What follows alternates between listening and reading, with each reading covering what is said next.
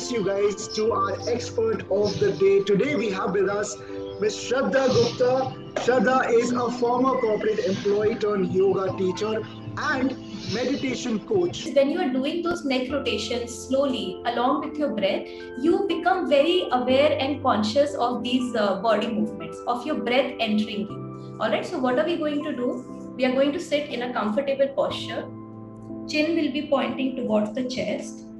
And then very slowly inhaling, you go all the way back. Feel that stretch in the left part of your neck.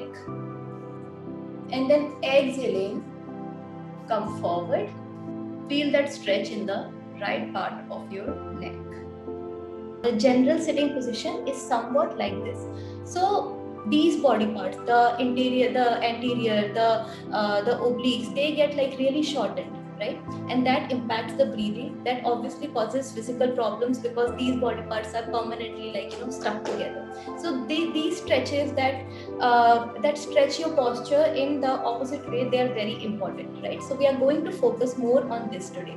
And on that note, we have to develop some posture awareness as well. So what I mean by posture awareness, these stretches you do like some 10-20 minutes a day, right? But is that enough? If you sit like this and if you do just 10-20 minutes, that might not be enough. So you have to develop posture awareness. Now, what is posture awareness? So one of the exercises that I did to develop posture awareness was place a blanket like this.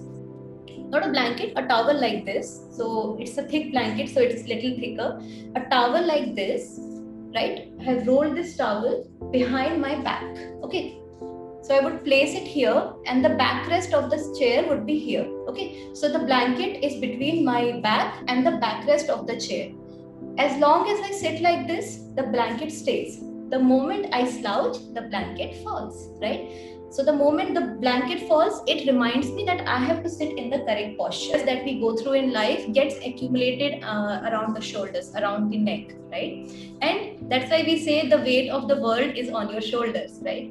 So when we do these stretches, this is our chance, our moment to release some of that and experience that lightness, experience the breath inside. Lifting your left arm up, giving it a nice extension, giving it a nice length, and then dropping it behind you.